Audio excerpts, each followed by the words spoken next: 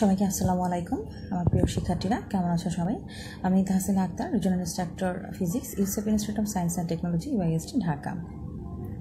আমি আজ তোমাদের পদার্থবিদ্যা 2-এর আলোর প্রতিফলন অধ্যায়ের কিছু বিষয় নিয়ে আলোচনা করব। তো প্রথমেই আমাদের জানতে হবে যে আলোর প্রতিফলন কী। আলোর প্রতিফলনের সংজ্ঞা যদি আমরা বলতে চাই তাহলে আমাদের প্রথমেই বলতে হবে যে আলো যদি কোনো স্বচ্ছ মাধ্যমের ভেতর থেকে যেতে শুরু করে এবং দুই মাধ্যমে আলো যখন একটা স্বচ্ছ মাধ্যম থেকে অন্য কোনো স্বচ্ছ মাধ্যমে যেতে যায় তখন এই দুইটা মাধ্যমের বিভেদ তল, মানে দুইটা মাধ্যমকে যেই তলটা বিভেদ করে সেই বিভেদ তল থেকে কিছু পরিমাণ আলো প্রথম মাধ্যমে ফিরে আসে। তো এই আলো যখন একটা স্বচ্ছ মাধ্যম থেকে অন্য কোনো স্বচ্ছ মাধ্যমে যায় এবং এই দুই স্বচ্ছ মাধ্যমের বিভেদ তল থেকে কিছু পরিমাণ আলো যখন প্রথম মাধ্যমেই ফিরে আসে, এই ঘটনাটাই হচ্ছে আমার আলোর প্রতিফলন। আমি আবার বলছি, আলো যখন একটা স্বচ্ছ মাধ্যম থেকে অন্য কোনো স্বচ্ছ মাধ্যমে যেতে চেষ্টা করে বা যায় তখন দুই মাধ্যমের বিভেদ তল থেকে কিছু পরিমাণ আলো প্রথম মাধ্যমেই ফিরে আসে। এই যে দুই মাধ্যমের বিভেদ তল থেকে কিছু পরিমাণ আলো প্রথম মাধ্যমে ফিরে আসে, এই ঘটনাটাই হচ্ছে আলোর প্রতিফলন। তো আলোর প্রতিফলন আসলে দুইটা সূত্র মেনে চলে। আমরা এখন এই দুইটা সূত্র নিয়ে একটু আলোচনা করব। প্রথম সূত্রটা হচ্ছে আপতিত রশ্মি, প্রতিফলিত রশ্মি এবং আপতন বিন্দুতে প্রতিফলকের উপর অঙ্কিত অবিলম্ব একই সমতলে থাকে। আচ্ছা, আমি আবার বলছি, আপতিত রশ্মি, প্রতিফলিত রশ্মি এবং আপতন বিন্দুতে প্রতিফলকের উপর অঙ্কিত অবিলম্ব একই সমতলে থাকে। আচ্ছা, তার আগে আমাদের আগেই জানতে হবে যে বিভেদ তল কি। দেখো এখানে আমি একটি চিত্র এঁকেছি। চিত্রে এই যে এম ও এম প্রাইম, দেখো এম ও এম প্রাইম। আচ্ছা, এই যে এম ও এম প্রাইম, এর উপরের অংশ হচ্ছে একটা তল এবং এর নিচের অংশ হচ্ছে আরেকটা তল। তাহলে এই এম ও এম প্রাইম এটাই হচ্ছে আমার সেই বিভেদ তল। তাহলে এই প্রথম আমার যে এটা হচ্ছে প্রথম মাধ্যম, এই নিচের এম ও এম প্রাইমের নিচের অংশটা হচ্ছে আমার দ্বিতীয় মাধ্যম। আচ্ছা, তাহলে এই প্রথম মাধ্যম থেকে আলো যখন দ্বিতীয় মাধ্যমে আসার চেষ্টা করে তখন কি হয়, এই দুইটা মাধ্যমের বিভেদ তল, মানে এই এম ও এম প্রাইমে এই বিভেদ তলে থেকে কিছু পরিমাণ আলো আবার এই প্রথম মাধ্যমে ফিরে যায়, তারা এই দ্বিতীয় মাধ্যমটাকে অতিক্রম করতে পারে না। তাহলে এই যে ঘটনাটা, এটাই হচ্ছে আমার আলোর প্রতিফলন। এবং এখানে দুইটা সূত্র মেনে চলবে। একটা হচ্ছে আপতিত রশ্মি, প্রতিফলিত রশ্মি এবং আপতন বিন্দুতে প্রতিফলকের উপর যে অঙ্কিত অবিলম্ব, সেই প্রতিফলকের উপর অঙ্কিত অবিলম্ব একই সমতলে থাকবে। তাহলে আমার এখানে যে প্রতিফলক, এখানে প্রতিফলক কিন্তু হচ্ছে আমার এম ও এম প্রাইম, এটাই হচ্ছে আমার সেই প্রতিফলক বা বিভেদ তল। আচ্ছা, তাহলে এখানে আমাকে দেখো একটা হচ্ছে আপতিত রশ্মি, মানে যেই রশ্মিটা আসবে সেটা হচ্ছে আমার আপতিত রশ্মি এবং যেই রশ্মিটা এই বিভেদ তলে প্রতিফলিত হয়ে ফিরে যাবে সেই রশ্মিটা হচ্ছে আমার প্রতিফলিত রশ্মি, সেই রশ্মিটা হচ্ছে আমার প্রতিফলিত রশ্মি। তাহলে আর হচ্ছে আলোক রশ্মি, আপতিত রশ্মি, মানে এখানে চিত্র যদি খেয়াল করো তাহলে এম ও এম প্রাইম এটা হচ্ছে আমার বিভেদ তল এবং এ ও হচ্ছে আমার আপতন কোণ। আর এই যে আপতিত রশ্মি প্রতিফলকের উপর যে বিন্দুতে আপতিত হবে সেই বিন্দুতে যদি আমি লম্ব টানি তাহলে সেটাও হবে আমার অভিলম্ব। আমি আবার বলছি, এই যে এ ও আপতিত রশ্মি, এই যে এম ও এম প্রাইম প্রতিফলকের উপর আপতিত হয়েছে, এখানে যদি আমি যেই বিন্দুতে আপতিত হবে, মানে এই ও বিন্দুতে যে এ ও আলোক রশ্মিটা আপতিত হয়েছে, তাহলে এই ও বিন্দুতেই যদি আমি লম্ব টানি, মানে এই ও এন যে আমি লম্ব টেনেছি, তাহলে এটাই হচ্ছে আমার অভিলম্ব। আচ্ছা, এরপর আমি কি করেছি দেখো, এই এ ও আলোক রশ্মি এই এম ও এম প্রাইম বিভেদ তলে বাধাপ্রাপ্ত হয়ে সে ও বি পথে ফিরে গিয়েছে। তাহলে আমার এখানে প্রতিফলিত রশ্মি হচ্ছে ও বি, আমার এখানে প্রতিফলিত রশ্মি কি ও বি, আমার এখানে আপতন কোণ হচ্ছে এ ও, প্রতিফলিত রশ্মি হচ্ছে ও বি এবং ও এন এটা হচ্ছে আমার কি অভিলম্ব। আচ্ছা, তাহলে এখন আমার এখানে আমার প্রথম সূত্রে বলা হয়েছে আপতিত রশ্মি, প্রতিফলিত রশ্মি এবং আপতন বিন্দুতে অঙ্কিত অবিলম্ব একই সমতলে থাকে। আচ্ছা, তুমি সবাই একটা জিনিস খেয়াল করো, আমার এখানে যে এ ও আলোক রশ্মি, আপতিত রশ্মি, ও বি আলোক রশ্মি হচ্ছে আমার প্রতিফলিত রশ্মি এবং ও এন এটা কিন্তু আমার একই সমতলে আছে। এখন আমি কাগজে এঁকেছি তাহলে এটা কাগজ সমতলে আসছে। আমি যদি তোমাদের এটা বোর্ডে এঁকে দেখাতাম তাহলে এটা বোর্ডের সমতলেই থাকবে। আমার এটা যদি আমি একটা গ্লাসের কথা চিন্তা করি, যে একটা গ্লাসের উপরে আলোক রশ্মি আসছে, সেখান থেকে আবার প্রতিফলিত হয়েছে, তাহলে এখানে কিন্তু সেই গ্লাসের যে তল ওটাই কিন্তু আমার সেই ওখানেই আপতিত রশ্মি, প্রতিফলিত রশ্মি এবং অঙ্কিত অবিলম্ব একই সমতলে থাকবে। আচ্ছা, এখন হচ্ছে আমার দ্বিতীয় যে সূত্রটা, দেখো দ্বিতীয় সূত্রে আমি বলেছি আপতন কোণ এবং প্রতিফলন কোণ সর্বদা সমান, আপতন কোণ এবং প্রতিফলন কোণ সর্বদা সমান। আচ্ছা, এখন সবাই দেখো আপতন কোণ কোনটা, তাহলে আমার এই যে আপতিত যে রশ্মি, আপতিত রশ্মি এই অবিলম্বের সাথে যে কোণ উৎপন্ন করে এটা হচ্ছে আমার আপতন কোণ। তাহলে আপতিত রশ্মি হচ্ছে এ ও এবং অবিলম্ব হচ্ছে ও এন, তাহলে আমার আপতন কোণ হচ্ছে এ ও এন। আর প্রতিফলিত রশ্মি এই যে ও বি প্রতিফলিত রশ্মি অবিলম্ব মানে ও এন এর সাথে যে কোণ উৎপন্ন করে সেটা হচ্ছে প্রতিফলন কোণ। তাহলে তাহলে আমার এখানে কোণ বি ও এন অথবা এন ও বি কোণ এটা হচ্ছে আমার প্রতিফলন কোণ। আমি আবার বলছি, এই যে বি ও এন কোণ অথবা এন ও বি কোণ এটা হচ্ছে আমার প্রতিফলন কোণ। আপতন কোণ হচ্ছে আপতিত রশ্মি অবিলম্বের সাথে যে কোণ উৎপন্ন করে, তার মানে এ ও এন কোণ এটা হচ্ছে আমার আপতন কোণ, এবং প্রতিফলন কোণ হচ্ছে প্রতিফলিত রশ্মি অবিলম্বের সাথে যে কোণ উৎপন্ন করে, অর্থাৎ বি ও এন কোণ অথবা এন ও বি কোণ, তুমি যেটাই বলো, তোমরা যেটাই বলো। তাহলে আমার দ্বিতীয় সূত্র হচ্ছে আপতন কোণ এবং প্রতিফলন কোণ সর্বদা সমান, অর্থাৎ কোণ এ ও এন ইকুয়াল টু কোণ বি ও এন। এটা কিন্তু একদম স্বতঃসিদ্ধ, আমাকে সামনে যতগুলো পড়া পড়তে হবে সবসময় আমাকে এটা মাথায় রাখতে হবে যে আলোর প্রতিফলনের ক্ষেত্রে আপতন কোণ এবং প্রতিফলন কোণ সব সময় সমান, অর্থাৎ কোণ এ ও এন কোণ সমান সমান কোণ বি ও এন কোণ। এখন আপতন কোণকে আমরা আই দ্বারা প্রকাশ করি, আপতন কোণকে আমরা আই দ্বারা প্রকাশ করি এবং প্রতিফলন কোণকে আর দ্বারা প্রকাশ করি। তাহলে আমরা এটাও বলতে পারি যে কোণ এ ও এন কোণ সমান সমান কোণ বি ও এন কোণ, অর্থাৎ আই কোণ সমান আর কোণ। আচ্ছা, এখন আমাদের এখানে আমি লিখে দিয়েছি এ ও আপতিত রশ্মি ও বি প্রতিফলিত রশ্মি, এম ও এম প্রাইম প্রতিফলক তল, এ ও এন কোণ ইকুয়াল টু আই কোণ আপতন কোণ, বি ও এন কোণ ইকুয়াল টু আর কোণ প্রতিফলন কোণ, এবং ও এন অভিলম্ব, যেটা আমি অলরেডি তোমাদের মুখে বলে দিয়েছি। আচ্ছা, তাহলে এরপরে আমার এখানে আপতন কোণ কাকে বলে, প্রতিফলন কোণ কাকে বলে সেটাও লিখে দিয়েছি, এটা আমি মুখেও বলেছি। এরপরে আমরা দর্পণের কথা বলবো। দর্পণ হচ্ছে যেই মসৃণ তলে আলো নিয়মিত প্রতিফলন ঘটে তাকে আমরা দর্পণ বলবো। কি বলবো, যে এমন একটা মসৃণ তল, খুব স্বচ্ছ একটা মসৃণ তল, যে মসৃণ তলে আচ্ছা, আরেকটা জিনিস, এটা কিন্তু প্রতিফলনটা যতটা অস্বচ্ছ হবে ততটাই ভালো হবে, যে মসৃণ তলে আলো নিয়মিত প্রতিফলন ঘটবে, তাহলে সেই মসৃণ তলটাকে আমরা দর্পণ বলবো। আচ্ছা, এখন এই দর্পণটা আসলে আমি কিভাবে তৈরি করবো? আমাদের ঘরে আমরা সবাই কিন্তু দর্পণ চিনি, আমরা যে আয়না বলি বা আমাদের চেহারা যে দেখি, এটা কিন্তু একটা দর্পণ। এখন একদম খুব ভালো একটা দর্পণ। তো এই দর্পণ আসলে আমরা কিভাবে তৈরি করা হয়? তাহলে যেই পৃষ্ঠে প্রতিফলন ঘটবে, দেখো যে কোনো জিনিসেরই দুইটা পৃষ্ঠ থাকে। এই যদি কাগজের কথা চিন্তা করি, তাহলে এটা হচ্ছে আমার এই কাগজটার উপরের পৃষ্ঠ, এবং এটা নিচের পৃষ্ঠ, কিন্তু এই অংশটা এটা হচ্ছে নিচের পৃষ্ঠ। তাহলে এই কাগজের এটা হচ্ছে উপরের পৃষ্ঠ আর এটা হচ্ছে নিচের পৃষ্ঠ, এই অপোজিট পৃষ্ঠটা হচ্ছে নিচের পৃষ্ঠ। আচ্ছা, তাহলে আমরা কি বলেছি, যেই মসৃণ তলে আলোর নিয়মিত প্রতিফলন ঘটে তাকে দর্পণ বলে। ভালো কথা। তাহলে এখন দর্পণ কিভাবে তৈরি করব? তাহলে আমরা যে দর্পণ, যে মসৃণ তলটায় বা যেই যাকে আমরা দর্পণ বলে বিবেচনা করব, এমন একটা স্বচ্ছ মসৃণ তল, তাহলে তার যদি একটা কাঁচকে সুন্দর একটা কাঁচকে আমরা দর্পণ হিসেবে বিবেচনা করতে চাই, তাহলে এখানে কি করতে হবে, দর্পণের যে কোনো একটা পৃষ্ঠে আমার তোমার পাড়া লাগাতে হবে। পাড়া লাগানোটা কি, ধাতব যৌগের প্রলেপ লাগানো, কিছু ধাতব যৌগ মিক্সড করে সেটা প্রলেপ লাগাতে হবে আমার। তাহলে যেই পৃষ্ঠে আমি প্রলেপটা লাগাবো তার বিপরীত পৃষ্ঠটাই কিন্তু আমার উত্তম প্রতিফলক হিসেবে কাজ করবে, বা বিপরীত পৃষ্ঠটাই আমার দর্পণ হিসেবে বিবেচিত হবে। তাহলে এখন দর্পণ কিন্তু আসলে দুই প্রকার, একটা হচ্ছে আমার সমতল দর্পণ আর একটা হচ্ছে গোলকীয় দর্পণ। সমতল দর্পণ কি, যেই দর্পণের প্রতিফলক তল সমতল তাকে সমতল দর্পণ বলে।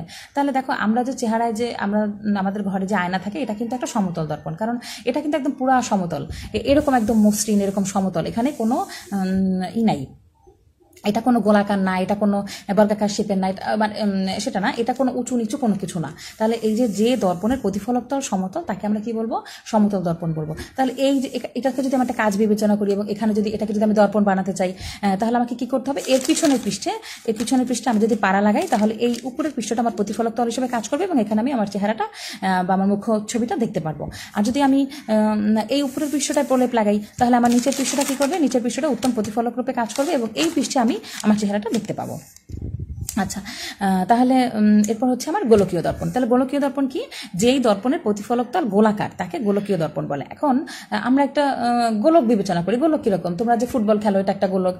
তোমরা তোমাদের কাছে অনেকের কাছে ফুটবল আছে, ক্রিকেট বল আছে, এটা কি একটা গোলকের মতো, আমাদের পৃথিবীটাও একটা গোলকের মতো। আচ্ছা, তাহলে এখন দেখো, যে আমি যদি একটা গোলকের কথা বিবেচনা করি, তাহলে যেই দর্পণ তো আমরা সবাই জানি যে মসৃণ তলে আলোর নিয়মিত প্রতিফলন ঘটে, সেই জিনিসটা কি আমরা দর্পণ বলবো। এখন গোলকীয় দর্পণ হচ্ছে যেই দর্পণের প্রতিফলক তল গোলাকার, আচ্ছা, তাকে আমরা কি বলবো, গোলকীয় দর্পণ বলবো। এখন একটা যদি আমরা গোলক বিবেচনা করি, তাহলে তার উপরের পৃষ্ঠটাকে একটা গোলাকার, তাহলে এই যদি নিচের পৃষ্ঠে পাড়া লাগাই, তাহলে উপরের পৃষ্ঠ আমাদের কি করবে, উত্তম প্রতিফলক রূপে কাজ করবে, তাহলে এটা একটা গোলকীয় দর্পণ হতে পারে। আবার গোলকীয় দর্পণটাকে যদি আমি উপরের পৃষ্ঠে পাড়া লাগাই, তাহলে গোলকীয় দর্পণের ভেতরের পৃষ্ঠটা কি করবে, প্রতিফলক রূপে কাজ করবে। তাহলে এখানে আমার কি হলো, এটা আমার একটা গোলকীয় দর্পণ। এখন সবাই বলতে পারো যে ম্যাডাম তাহলে উপরে সম্পূর্ণ পৃষ্ঠটায় যদি আমি ধাতব যৌগের প্রলেপ লাগিয়ে দেই তাহলে তো আমার নিচের পৃষ্ঠটা মানে নিচের পৃষ্ঠটা আমার প্রতিফলক রূপে কাজ করবে, কিন্তু এখন যদি আমি এটাকে তাহলে চেহারাটা কিভাবে দেখবো, তাহলে আমাকে কি করতে হবে, মাঝখান থেকে কেটে ফেলতে হবে। মানে একটা এটা বিবেচনা করার জন্য আমাদের সবাইকে ধরো একটা ফুটবল, এটা মাঝখান থেকে একদম কেটে ফেললাম, তাহলে কি হবে যে উপরের একটা পৃষ্ঠ নিচের একটা পৃষ্ঠ, তাই না? ঠিক সেরকম তাহলে যে দর্পণের প্রতিফলক তল গোলাকার তাকে গোলকীয় দর্পণ বলবো, এবং এই গোলকীয় দর্পণ আবার দুই প্রকার, গোলকীয় দর্পণ দুই প্রকার, একটা হচ্ছে আমার অবতল দর্পণ এবং অন্যটা হচ্ছে আমার উত্তল দর্পণ। তাহলে অবতল দর্পণ কোনটা, যে গোলকীয় দর্পণের নিচু পৃষ্ঠ, দেখো যে গোলকীয় দর্পণের নিচু বা অবতল পৃষ্ঠ প্রতিফলক হিসেবে ব্যবহৃত হয় তাকে অবতল দর্পণ বলে। যে গোলকীয় দর্পণের নিচু বা অবতল পৃষ্ঠ প্রতিফলক হিসেবে ব্যবহৃত হয় তাকে অবতল দর্পণ বলে। তাহলে আর যে গোলকীয় দর্পণের উঁচু বা উত্তল পৃষ্ঠ প্রতিফলক হিসেবে ব্যবহৃত হয় তাকে উত্তল দর্পণ বলে। আচ্ছা দেখো, এই যদি আমি যদি একটা গোলককে স্লাইস করে কেটে ফেলি, মাঝখান থেকে কেটে ফেলি, তাহলে আমার উপরে একটা পৃষ্ঠ আর নিচে একটা পৃষ্ঠ, দেখো এখানে দেখানো হয়েছে উপরে একটা পৃষ্ঠ নিচে একটা পৃষ্ঠ। তাহলে উত্তল দর্পণের ক্ষেত্রে আমি কি বলেছি, যে উপরের পৃষ্ঠ বা উঁচু পৃষ্ঠ প্রতিফলক হিসেবে ব্যবহৃত হয়, তার মানে আমার প্রলেপ লাগানো হয়েছে এই যে দেখো ভিতরের দিকে, এই যে খাঁচকাটা দেখানো হয়েছে, এর মানে হচ্ছে যেই পাশটা খাঁচকাটা থাকবে তার বিপরীত পৃষ্ঠ হচ্ছে প্রতিফলক তল। তার মানে দেখো উত্তল দর্পণের ক্ষেত্রে আমার এই উঁচু পৃষ্ঠ প্রতিফলক রূপে কাজ করবে, আর এই নিচু পৃষ্ঠটা হচ্ছে তোমার নিচু পৃষ্ঠে পাড়া লাগানো থাকবে। আচ্ছা, আর অবতল দর্পণের ক্ষেত্রে আমার এই নিচু পৃষ্ঠটা হচ্ছে প্রতিফলক রূপে কাজ করবে, আর এই উঁচু পৃষ্ঠে দেখো খাঁচকাটা দেখানো হয়েছে, এই খাঁচকাটার মানে হচ্ছে অবতল দর্পণের ক্ষেত্রে আমার উঁচু পৃষ্ঠে পাড়া লাগানো থাকবে, আর অবতল দর্পণের ক্ষেত্রে আমার নিচু পৃষ্ঠটা উত্তম প্রতিফলক রূপে কাজ করবে। তাহলে অবতল দর্পণের ক্ষেত্রে আলোকরশ্মি কোথায় আসবে, অবতল দর্পণের ক্ষেত্রে আলোকরশ্মি এই নিচু পৃষ্ঠে আসবে, আসার পরে এই নিচু পৃষ্ঠে সে প্রতিফলিত হয়, এই যে আবার এখান থেকে রশ্মি ফিরে যাবে। তার মানে অবতল দর্পণের ক্ষেত্রে নিচু পৃষ্ঠে প্রতিফলক রূপে কাজ করে, এবং উত্তল দর্পণের ক্ষেত্রে আলোকরশ্মি এই উপরের পৃষ্ঠে আসবে এবং এই দর্পণে প্রতিফলিত হয়ে সে এইভাবে ফিরে যাবে প্রতিফলিত রশ্মি রূপে। আচ্ছা, যেই অ্যারো চিহ্ন হচ্ছে আমাদের আসল, যে দেখো এখান থেকে এখানে দেখানো হয়েছে, তার মানে এখান থেকে এখানে দেখানো হয়েছে, তার মানে আলোকরশ্মি এই পৃষ্ঠে আপতিত হয়েছে, এবং এখান থেকে আবার সেখানে গিয়েছে, তার মানে এখান থেকে এখানে প্রতিফলিত রয়েছে। আলোর ক্ষেত্রে সবসময় মনে রাখবে যে তীর চিহ্ন অনেক বেশি ইম্পর্টেন্ট। আচ্ছা, এরপরে দেখো আমার এই যে আমি দর্পণ বিবেচনা করব, অবতল দর্পণ, উত্তল দর্পণ বা গোলকীয় দর্পণ। এই গোলকীয় দর্পণের ক্ষেত্রে আমার কিছু বিষয় খুব ভালোভাবে মাথায় রাখতে হবে। প্রথম যে বিষয়টা আমাকে মাথায় রাখতে হবে সেটা হচ্ছে মেরু। তাহলে গোলকীয় দর্পণের ক্ষেত্রে মেরু জিনিসটা কি, দেখো এখানে আমি একটা গোলকীয় দর্পণ এঁকেছি, এখানেও একটা গোলকীয় দর্পণ এঁকেছি, এটা আমার অবতল দর্পণ দেখানো হয়েছে, এটা আমার উত্তল দর্পণ দেখানো হয়েছে।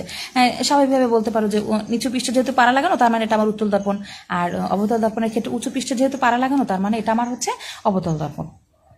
এখন গোলকীয় দর্পণের প্রতিফলন তলের মধ্যবিন্দুকে দেখো, গোলকীয় দর্পণের যে এই যে প্রতিফলক তল, এটা যদি মাঝখান থেকে কেটে ফেলি, এটাও তো আমি বলেছি যে আমাদের স্লাইডটা মাঝখান থেকে কাটা এরকম বিবেচনা করতে হবে। তাহলে এই যদি এই পোর্শন থেকে এই পোর্শন, আবার এইটার ক্ষেত্রেও এই পোর্শন থেকে এই পোর্শন, এটা যদি আমি বিবেচনা করি, তাহলে এখান থেকে এটা অর্ধেক, আবার এখান থেকে এটা অর্ধেক, তাহলে গোলকীয় দর্পণের প্রতিফলক তলের মধ্যবিন্দুকে মেরুবিন্দু বা মেরুবন্ধে, চিত্রে ও হচ্ছে কি আমার মেরুবিন্দু। তাহলে এই থেকে এই পর্যন্ত যে আমার প্রতিফলক তল, এই যে সম্পূর্ণটা, এর মধ্যবিন্দু কোনটা, ও বিন্দু। তাহলে এই যে চিত্রে ও হচ্ছে আমার দর্পণের মেরু। আবার এই অবতল দর্পণের ক্ষেত্রেও আমার তোমার কি হচ্ছে, এই যে এই থেকে এই পৃষ্ঠ, এটা হচ্ছে আমার এই যে এই টোটালটা নিচু পৃষ্ঠ আমার প্রতিফলক তল। তাহলে এই টোটাল নিচের পৃষ্ঠের এই মাঝখানের বিন্দুটা হচ্ছে আমার কি, ও দর্পণের এই ও বিন্দু, এবং এটাই হচ্ছে আমার কি, দর্পণের মেরু। অর্থাৎ গোলকীয় দর্পণের ক্ষেত্রে যে আমার প্রতিফলক তল বা প্রতিফলন তল, তার মধ্যবিন্দুকে আমরা কি বলবো, মেরুবিন্দু বা মেরু বলবো। আচ্ছা, এরপরে আমার আসলে হচ্ছে বক্রতার কেন্দ্র। বক্রতার কেন্দ্র হচ্ছে গোলকীয় দর্পণকে যে পূর্ণ গোলকের অংশ হিসেবে বিবেচনা করা হয়, গোলকীয় দর্পণকে যে পূর্ণ গোলকের অংশ হিসেবে অংশবিশেষ হিসেবে কল্পনা করা যায়, সেই গোলকের কেন্দ্রকে বক্রতার কেন্দ্র বলে। চিত্রে সি হচ্ছে আমার বক্রতার কেন্দ্র। আচ্ছা, আমি আবার আমার এখানে একটা উত্তল দর্পণ এবং একটা অবতল দর্পণ এঁকেছি। আচ্ছা, তাহলে আমার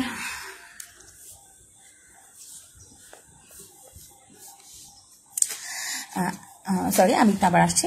যে গোলকীয় দর্পণকে যে পূর্ণ গোলকের অংশবিশেষ হিসেবে কল্পনা করা যায়, সেই গোলকের কেন্দ্রকে বক্রতার কেন্দ্র বলে। তাহলে আমি এখানে একটা উত্তল দর্পণ এঁকেছি, তাহলে এটা তো একটা গোলকের অংশ, তাই না? তাহলে গোলকের অংশ যদি থাকে, এই গোলকের যে কেন্দ্রবিন্দু, তাহলে সি হচ্ছে আমার গোলকের কেন্দ্রবিন্দু। এই গোলকীয় দর্পণকে আমি যেই পূর্ণ একটা গোলকের অংশ হিসেবে বিবেচনা করব, সেই পূর্ণ গোলকের যে কেন্দ্রবিন্দু থাকবে সেটাই হচ্ছে কি আমার বক্রতার কেন্দ্র। এই যে সি বিন্দু হচ্ছে আমার বক্রতার কেন্দ্র।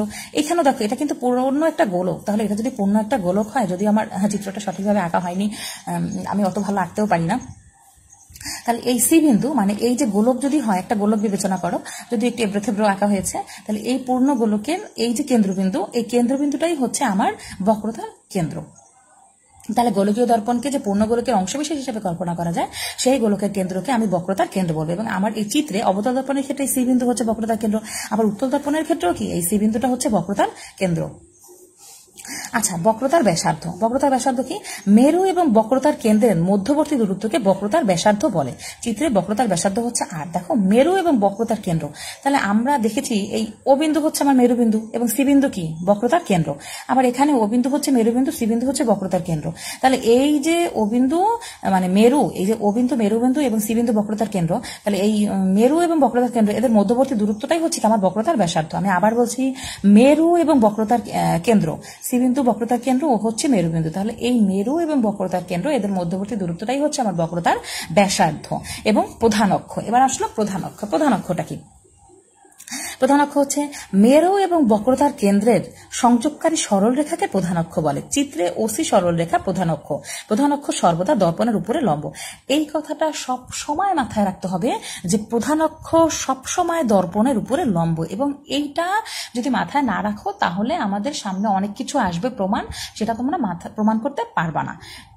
আরেকটা জিনিস মাথায় রাখতে হবে যে আপতন কোণ এবং প্রতিফলন কোণ সবসময় সমান, এটা একটা মাথায় রাখতে হবে। আর আরেকটা জিনিস মাথায় রাখতে হবে যে আমার যে এই প্রধান অক্ষ মানে কি? এই যে বক্রতার কেন্দ্র এবং মেরু, এই যে বক্রতার কেন্দ্র এবং মেরু, এদের মধ্যবর্তী যে সংযোগকারী সরলরেখা, অর্থাৎ এই যে ওসি, এই ওসি হচ্ছে আমার প্রধান অক্ষ। আবার এখানে দেখো, এই যে বক্রতার কেন্দ্র সি এবং ও হচ্ছে মেরু, তাহলে এই যে ওসি, এই ওসি হচ্ছে আমার প্রধান অক্ষ। প্রধান অক্ষ কোনটা? মেরু এবং বক্রতার কেন্দ্রের যে সংযোগকারী যে সরলরেখা, এই সংযোগকারী সরলরেখাকে আমরা প্রধান অক্ষ বলবো। এবং আমাদের এই চিত্র ওসি হচ্ছে প্রধান অক্ষ। আরেকটা জিনিস, যে এই প্রধান অক্ষ সবসময় দর্পণের উপরে লম্ব, অর্থাৎ আমার এখানে যদি আমার দর্পণের যদি একটা স্লাইস,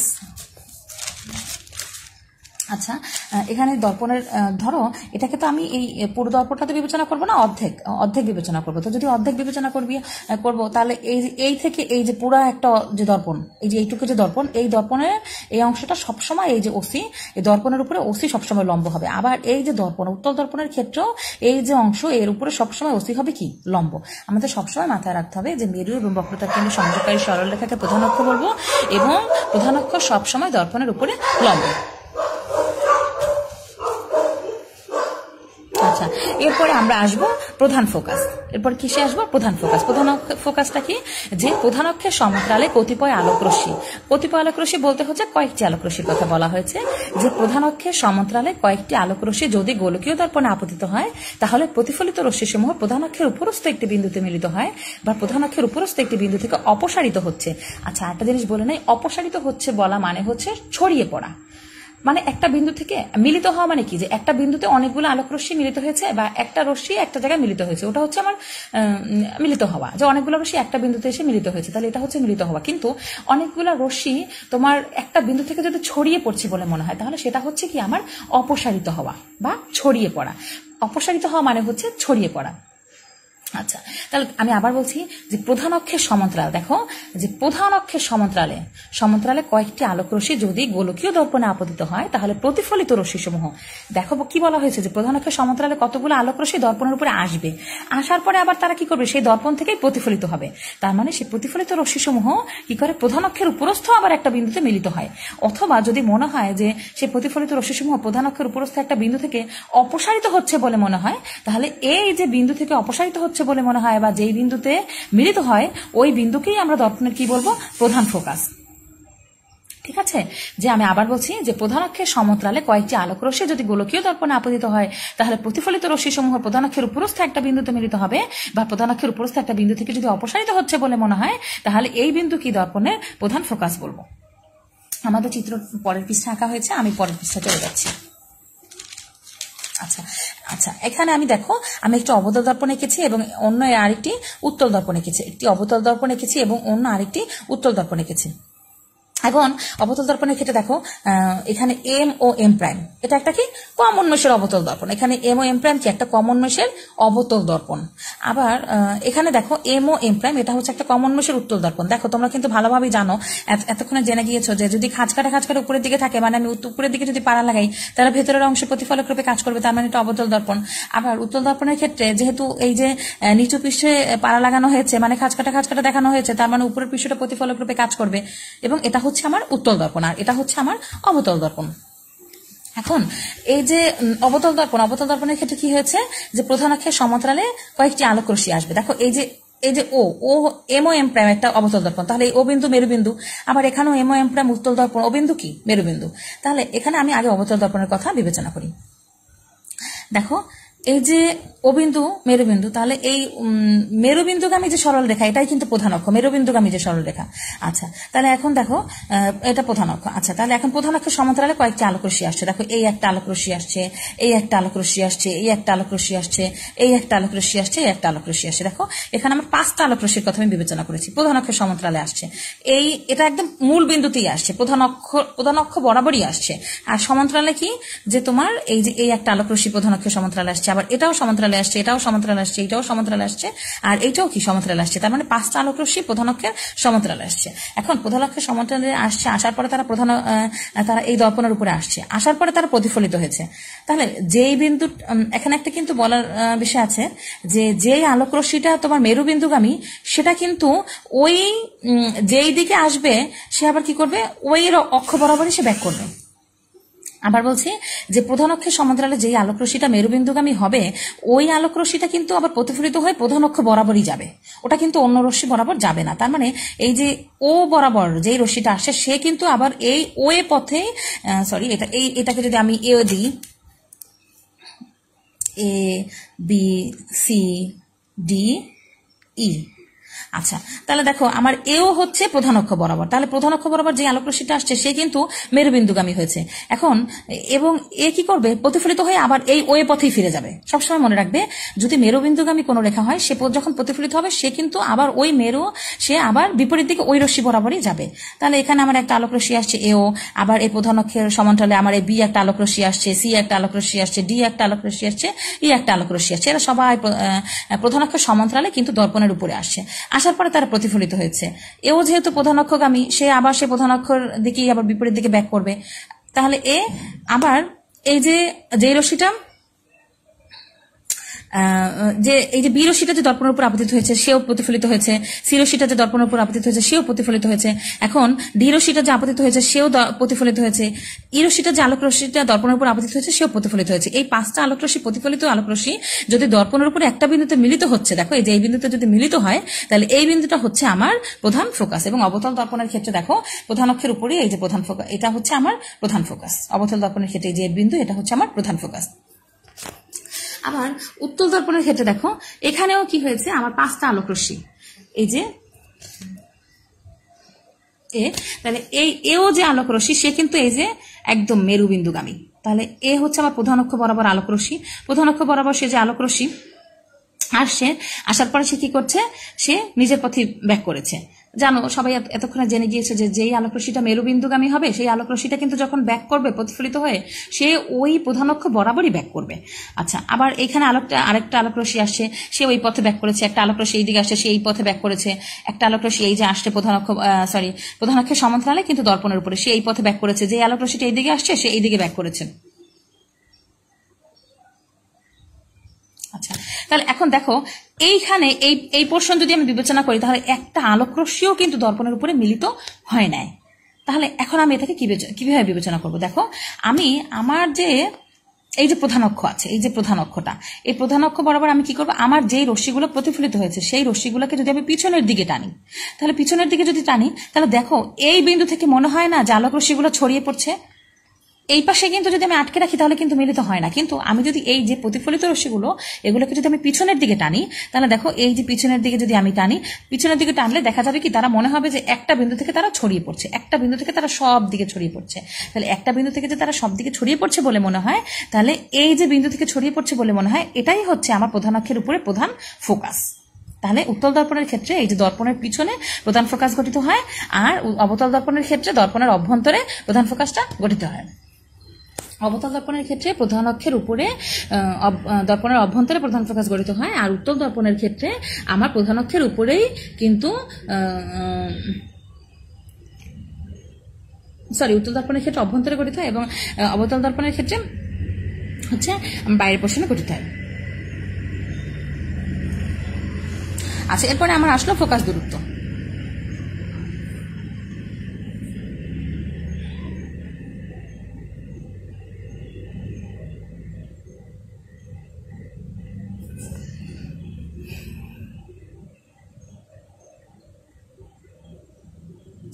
আচ্ছা, এরপরে দেখো ফোকাস দূরত্ব। ফোকাস দূরত্ব কি? মেরু এবং প্রধান ফোকাসের মধ্যবর্তী দূরত্বকে ফোকাস দূরত্ব বলে। দেখো, তাহলে আমার অবতল দর্পণের ক্ষেত্রে মেরু বিন্দু হচ্ছে ও বিন্দু এবং প্রধান ফোকাস হচ্ছে এফ। তাহলে এই মেরু এবং প্রধান ফোকাসের যে মধ্যবর্তী দূরত্ব, এটাই হচ্ছে আমার কি ফোকাস দূরত্ব। মেরু এবং প্রধান ফোকাসের মধ্যবর্তী দূরত্ব হচ্ছে কি আমার ফোকাস দূরত্ব। তাহলে এই যে মেরু ও বিন্দু হচ্ছে আমার মেরু বিন্দু এবং ফোকাস দূরত্ব হচ্ছে প্রধান ফোকাস হচ্ছে এফ। তাহলে এই ও এফ এটা হচ্ছে আমার কি ফোকাস দূরত্ব। আমি চিত্রে এই যে এফ ছোট এফ দিয়ে বুঝিয়েছি যে এইখানে যদি আমি টানি এবং এই যে ও বিন্দু, মেরু বিন্দু এবং এফ বিন্দু প্রধান ফোকাস, এদের যে মধ্যবর্তী দূরত্ব এটা হচ্ছে আমার কি ফোকাস দূরত্ব। আবার উত্তল দর্পণের ক্ষেত্রে আমরা একটু দেখি, এই যে প্রধান ফোকাস এফ বিন্দু এবং মেরু ও এদের মধ্যবর্তী যে দূরত্ব অর্থাৎ ও এফ, যেটাকে আমি ছোট এফ দিয়ে বিবেচনা করেছি, যে প্রধান ফোকাসটা হচ্ছে আমার এই চিত্রে ও এফ সমান এই ছোট এফ। আবার এই চিত্র কি, এই যে ও এফ সমান ছোট এফ, এটা হচ্ছে কি আমার প্রধান ফোকাস। আচ্ছা, এরপরে আমার প্রধান ছেদ কোনটা? যে গোলকীয় দর্পণের প্রধান অক্ষের মধ্য দিয়ে গমনকারী কোন তল দর্পণকে যে বক্ররেখা ছেদ করে তাকে ওই দর্পণের প্রধান ছেদ বলে।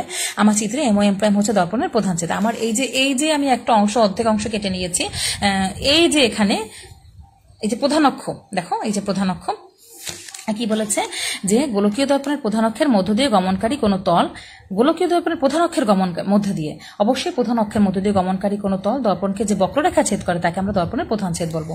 আচ্ছা, এটাকে দেখো প্রধান অক্ষটা থাকতেই হবে, ঠিক আছে, তার মানে মেরুবিন্দু কিন্তু থাকতেই হবে। এখন এটা কিন্তু আমি এত বড় অংশও নিতে পারি, ছোটও নিতে পারি, আরো ছোটও নিতে পারি, এটা কোনো ব্যাপার না।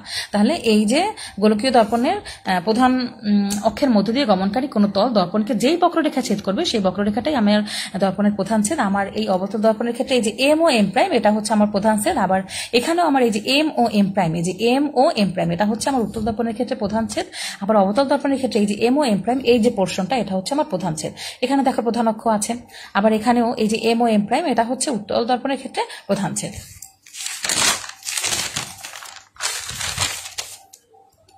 আচ্ছা, এরপরে আমার কি আসলো, আলোর প্রতিফলন।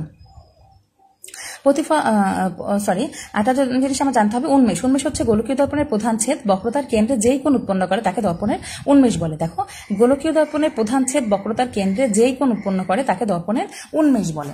সেটা কি? প্রধান ছেদ বক্রতার কেন্দ্রে যেই কোণটা উৎপন্ন করবে, মানে হচ্ছে প্রধান ছেদ যদি এম ও এম প্রাইম, বক্রতার কেন্দ্র হচ্ছে কি এখানে যদি, আচ্ছা এখান থেকে না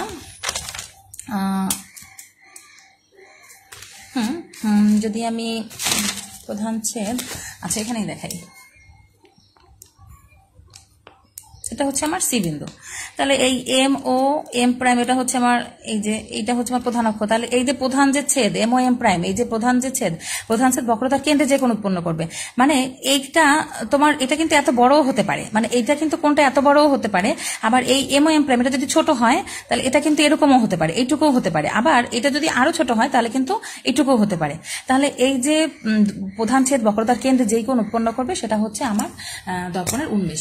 তবে আমি একটা জিনিস বলে নিই, আমরা এখানে যে এক্সপেরিমেন্টগুলো করবো বা পরীক্ষাগারে যে এক্সপেরিমেন্টগুলো করা হয় এগুলো সাধারণত খুব ক্ষুদ্র উন্মেষযুক্ত দর্পণ, মানে এখানে কোণটা সাধারণত 10 ডিগ্রির কম থাকে। আমরা সাধারণত খুব ক্ষুদ্র উন্মেষযুক্ত দর্পণ নিয়ে কাজ করি। আচ্ছা, এখন আমাদের কিছু বিষয় মনে রাখতে হবে, যেমন হচ্ছে যে গোলকীয় দর্পণের ক্ষেত্রে যে কোনো দূরত্ব মেরু সাপেক্ষে মাপা হয়। দেখুন একটা জিনিস বলা হয়েছে, বড় প্রশ্ন পড়ার আগে আমাদের মাথায় রাখতে হবে যে গোলকীয় দর্পণের ক্ষেত্রে যে কোনো দূরত্ব মেরু সাপেক্ষে মাপা হয়। যেমন মেরু ও বস্তুর মধ্যবর্তী দূরত্বকে বস্তু দূরত্ব বলে। এগুলো আমরা সামনে যখন আসবো তখন আমরা দেখবো। কি বলছি দেখো, মেরু এবং প্রতিবিম্বের মধ্যবর্তী দূরত্বকে প্রতিবিম্বের দূরত্ব বলে। আবার মানে যে কোনো দূরত্ব মেরু সাপেক্ষে মাপা হয়। যেমন এখানে যদি আমি একটা চিত্র আঁকি, তাহলে মেরু সাপেক্ষে কেমন, যেমন এই এম ও এম প্রাইম একটা এখানে একটা অবতল দর্পণের প্রধান ছেদ, এম ও এম প্রাইম একটা ক্ষুদ্র উন্মেষযুক্ত অবতল দর্পণের প্রধান ছেদ। তাহলে এম ও এম প্রাইম একটা ক্ষুদ্র উন্মেষযুক্ত অবতল দর্পণের প্রধান ছেদ, এখানে ও হচ্ছে মেরুবিন্দু। তাহলে এই এ বিন্দু থেকে যদি আলোক রশ্মি আসে তাহলে একই প্রধান অক্ষ বরাবর আসছে, তাহলে ও হচ্ছে আমার মেরুবিন্দু। তাহলে এই বিন্দু থেকে যেহেতু আলোক রশ্মিটা আসা শুরু করেছে, তাহলে ও এ এটা হচ্ছে আমার কি বস্তুর দূরত্ব। আবার দেখো এই এপি আলোক রশ্মিটা সে দর্পণের উপর আপতিত হওয়ার পরে সে পি কিউ পথে প্রতিফলিত হয়েছে। তাহলে কিউ পথে যখন প্রতিফলিত হয়েছে সে প্রধান অক্ষের উপরে বি বিন্দুতে ছেদ করেছে। আচ্ছা, তাহলে এখন যে বিন্দুতে তারা হচ্ছে আবার প্রতিফলিত রশ্মির সময় মিলিত হয়েছে, দেখো এই এপি আলোক রশ্মি প্রতিফলিত হয়ে পিকিউ পথে গিয়েছে। আবার এও আলোক রশ্মি আপতিত হওয়ার পরে সে ওই পথে ব্যাক করেছে। তাহলে এই যে পিকিউ প্রতিফলিত রশ্মি আর ওই প্রতিফলিত রশ্মি তারা বি বিন্দুতে মিলিত হয়েছে। তাহলে এই যে বি বিন্দুতে মিলিত হয়েছে, তাহলে এটা হচ্ছে কি আমার প্রতিবিম্ব গঠিত হয়েছে এখানে। আর এ বিন্দু থেকে হচ্ছে কি বস্তুর দূরত্ব, মানে এখানে এ বিন্দু থেকে দুইটা আলোক রশ্মি গিয়েছে, একটা আলোক রশ্মি এপি আর একটা আলোক রশ্মি এও। তাহলে এও আলোক রশ্মি দর্পণের উপর আপতিত হওয়ার পরে পিকিউ পথে প্রতিফলিত রয়েছে, আর এও আলোক রশ্মি দর্পণের উপর আপতিত হওয়ার পরে ওই পথে প্রতিফলিত হয়েছে। তাহলে এই যে দুইটা আলোক রশ্মি কোথা থেকে উৎপত্তি হয়েছে, এ বিন্দু থেকে। তাহলে এই যে মেরু ও বিন্দু এবং এ বিন্দুর যে দূরত্ব এটা হচ্ছে আমার বস্তুর দূরত্ব, তাহলে ও হচ্ছে আমার বস্তুর দূরত্ব। আর এই যে দুইটা প্রতিফলিত রশ্মি, এই যে পিকিউ প্রতিফলিত রশ্মি আর ওই প্রতিফলিত রশ্মি, এরা দর্পণের উপরে বি বিন্দুতে মিলিত হয়েছে। তাহলে এরা প্রধান অক্ষের উপরে, এইখানে প্রধান অক্ষের উপরে বি বিন্দুতে মিলিত হয়েছে। তাহলে এই যে বিন্দুতে মিলিত হবে, তাহলে এটা হচ্ছে কি আমার এই মেরু এবং এই যে প্রতিবিম্ব যে বিন্দুতে মিলিত হয়েছে, তাহলে প্রতিফলিত রশ্মির সময় যে বিন্দুতে মিলিত হয়েছে, তাহলে এই মেরু এবং এই যে মিলিত হওয়া যে বিন্দু, তাহলে এইটুকু দূরত্ব হচ্ছে আমার প্রতিবিম্বের দূরত্ব। তাহলে আমার এই চিত্রের ক্ষেত্রে অবি হচ্ছে প্রতিবিম্বের দূরত্ব আর ওয়ে হচ্ছে কি বস্তুর দূরত্ব। অর্থাৎ এই গোলকীয় দর্পণের ক্ষেত্রে মাথায় রাখতে হবে যে কোনো দূরত্বটা আসলে এই মেরু সাপেক্ষে মাপা হয়। একটা জিনিস মাথায় রাখতে হবে যে বস্তুর দূরত্বকে আমরা ইউ দ্বারা প্রকাশ করি এবং প্রতিবিম্বের দূরত্বকে আমরা ভি দ্বারা প্রকাশ করি। এবং এইখানে একটা জিনিস মাথায় রাখতে হবে যে এটা বস্তু এবং প্রতিবিম্ব যে সব, এখন দেখো অবতল দর্পণের ক্ষেত্রে কিন্তু প্রতিবিম্বটা এই পাশে গঠিত হয়েছে। এখন যদি উত্তল দর্পণ হতো তাহলে কিন্তু প্রতিবিম্বটা এখানে গঠিত হতো না, তখন তারা পিছনে গঠিত হতো। তখন এইখানে অবতল দর্পণের ক্ষেত্রে কিন্তু বস্তুর দূরত্ব এবং প্রতিবিম্বের দূরত্ব এক পাশেই আছে, বস্তু এবং প্রতিবিম্ব এক পাশেই আছে। কিন্তু উত্তল দর্পণের ক্ষেত্রে কিন্তু এই বস্তু দূরত্ব একটা পাশে থাকতো, প্রতিবিম্বের দূরত্বটা অন্য পাশে থাকতো। এগুলো আমাদের মাথায় রাখতে হবে। আচ্ছা, এখন আমরা একটু প্রতিবিম্বটা একটু দেখবো। প্রতিবিম্ব হচ্ছে যে কোনো বিন্দু হতে আগত কয়েকটি আলোক রশ্মি কোনো তলে বা মাধ্যমে প্রতিফলিত বা প্রতিসরিত হওয়ার পর যদি দ্বিতীয় কোনো বিন্দুতে মিলিত হয় বা দ্বিতীয় কোনো বিন্দু হতে অপসারিত হচ্ছে বলে মনে হয়, তাহলে ওই দ্বিতীয় বিন্দুকে প্রথম বিন্দুর প্রতিবিম্ব বলবো। দেখো, কোনো বিন্দু হতে আগত কয়েকটি আলোক রশ্মি কোনো তলে বা মাধ্যমে প্রতিফলিত বা প্রতিসরিত হওয়ার পর যদি দ্বিতীয় কোনো বিন্দুতে মিলিত হয় বা দ্বিতীয় কোনো বিন্দু থেকে অপসারিত হচ্ছে বলে মনে হয়, তাহলে ওই দ্বিতীয় বিন্দুকে প্রথম বিন্দুর প্রতিবিম্ব বলবো। তাহলে আচ্ছা, ভালো কথা। এখন প্রতিবিম্ব আবার দুই প্রকার, একটা হচ্ছে আমার বাস্তব প্রতিবিম্ব এবং অন্যটা হচ্ছে আমার অবাস্তব প্রতিবিম্ব। তাহলে বাস্তব প্রতিবিম্ব কি, যে এখানে দেখো কোনো বিন্দু হতে আগত কয়েকটি আলোক রশ্মি কোনো তলে বা মাধ্যমে প্রতিফলিত বা প্রতিসরিত হওয়ার পর যদি দ্বিতীয় কোনো বিন্দুতে মিলিত হয়, দেখো বাস্তব প্রতিবিম্বের ক্ষেত্রে প্রতিফলিত বা প্রতিসরিত রশ্মিসমূহ দ্বিতীয় কোনো বিন্দুতে মিলিত হবে এবং তাহলে দ্বিতীয় বিন্দুকেই প্রথম বিন্দুর বাস্তব প্রতিবিম্ব বলবো। আর এই চিত্রে বি বিন্দু হচ্ছে আমার এই বিন্দু বাস্তব প্রতিবিম্ব। দেখো এখানে আমি এইটুকু সম্পর্কে একটু আগে আলোচনা করেছি যে এখানে এও হচ্ছে প্রধান অক্ষ গামী রেখা। তাহলে এই বিন্দু থেকে একটা আলোক রশ্মি এপি আসলো এই দর্পণের উপরে, আবার আরেকটা আলোক রশ্মি ওয়ে আসলো। তাহলে এই দুইটা আলোক রশ্মি এই বিন্দু থেকে এসেছে, আসার পরে তারা দর্পণের উপর থেকে প্রতিফলিত হয়ে পিকিউ পথে ফিরে গেছে আর ওয়ে পথে ফিরে গিয়েছে। এখন প্রতিফলিত রশ্মির সময় বি বিন্দুতে মিলিত হয়েছে। তাহলে বি বিন্দুই হচ্ছে আমার এই বিন্দুর বাস্তব প্রতিবিম্ব। আচ্ছা, অবাস্তব প্রতিবিম্ব কি, যে যদি কোনো বিন্দু হতে আগত কয়েকটি আলোক রশ্মি কোনো তলে বা মাধ্যমে প্রতিফলিত বা প্রতিসরিত হওয়ার পর যদি দ্বিতীয় কোনো বিন্দু হতে অপসারিত বা ছড়িয়ে পড়ছে বলে মনে হয়, তাহলে ওই দ্বিতীয় বিন্দুকে প্রথম বিন্দুর অবাস্তব প্রতিবিম্ব বলেন। দেখো কি বলছি, যে কোনো বিন্দু হতে আগত কয়েকটা আলোক রশ্মি কোনো তলে বা মাধ্যমে প্রতিফলিত বা প্রতিসরিত হওয়ার পর যদি দ্বিতীয় কোনো বিন্দু থেকে অপসারিত বা ছড়িয়ে পড়ছে বলে মনে হয়, তাহলে ওই দ্বিতীয় বিন্দুকে প্রথম বিন্দুর অবাস্তব প্রতিবিম্ব বলে। আমি এখানে একটি চিত্র রেখেছি, দেখো এটা আমার উত্তল দর্পণের ক্ষেত্রে আঁকা। এই বিন্দু থেকে একটা আলোক রশ্মি এপি আসলো দর্পণের উপরে, আবার আরেকটা আলোক রশ্মি ওয়ে আসলো। আসলো। এখন যে আলোক রশ্মিটা এও আসলো সে ওই পথে প্রতিফলিত হবে। তোমরা জানো যে মেরুবিন্দুগামী যদি কোনো আলোক রশ্মি আসে সে আবার ওই বিন্দুতে ওই অক্ষ বরাবরই প্রতিফলিত হয়। তাহলে এ বিন্দু থেকে এ হচ্ছে আমার কি, এখান থেকে বস্তু আছে এই, তাহলে বস্তু দূরত্ব হচ্ছে ও এ, এটা হচ্ছে আমার বস্তুর দূরত্ব। তাহলে এ বিন্দুতে বস্তু আছে, এখান থেকে আলোক রশ্মি বা এটা হচ্ছে আমার আলোক উৎস, এখান থেকে একটা আলোক রশ্মি এপি আসলো দর্পণের উপরে এসে সে এই পথে প্রতিফলিত হয়েছে। আচ্ছা, এটাকে আমি কিউ লিখতে পারি, যে দেখো এখানে সে কিউ পথে পি কিউ পথে প্রতিফলিত হয়েছে। এপি আলোক রশ্মি আসার পরে সে পি কিউ পথে প্রতিফলিত হয়েছে। এও আলোক রশ্মি ও বিন্দুতে আসার পরে সে ওই পথেই প্রতিফলিত হয়েছে। তাহলে এই পাশটা কিন্তু একটা আলোক রশ্মিও মিলিত হয়নি। কিন্তু এখন যদি আমি এই প্রতিফলিত রশ্মিগুলোকে পিছনের দিকে টানি, মানে এই ওই আলোক রশ্মিটাকে যদি পিছনের দিকে টানি, পি কিউ আলোক রশ্মিটাকে যদি পিছনের দিকে দিয়ে টানি, তাহলে দেখা যাবে তারা দর্পণের উপরেই, প্রধান অক্ষের উপরে এখানে এই চিত্রের ক্ষেত্রে বি বিন্দুতে মিলিত হয়েছে। তাহলে এই যে বি বিন্দুতে মিলিত হয়েছে, তাহলে এটাই হচ্ছে কি আমার অবাস্তব প্রতিবিম্ব গঠিত হয়েছে। এই বি বিন্দুতে কি হয়েছে, আমার অবাস্তব প্রতিবিম্ব গঠিত হয়েছে। তাহলে এই চিত্রের ক্ষেত্রে আমার বস্তুর দূরত্ব হচ্ছে ও এ আর প্রতিবিম্বের দূরত্ব হচ্ছে ও বি। বস্তুর দূরত্ব হচ্ছে ও এ আর প্রতিবিম্বের দূরত্ব কি ও বি। ঠিক আছে শিক্ষার্থী বন্ধুরা, আজকে এতটুকুই। সবাই ভালো থেকো, সুস্থ থেকে, এবং আজকে যতগুলো বিষয় সম্পর্কে আমি আলোচনা করেছি এগুলো খুব ভালোভাবে অনুধাবন করে মাথায় রাখার চেষ্টা করো, না হলে সামনে কোনো কিছুই বুঝবে না। সবাই ভালো থেকো, সুস্থ থেকো, আল্লাহ হাফেজ।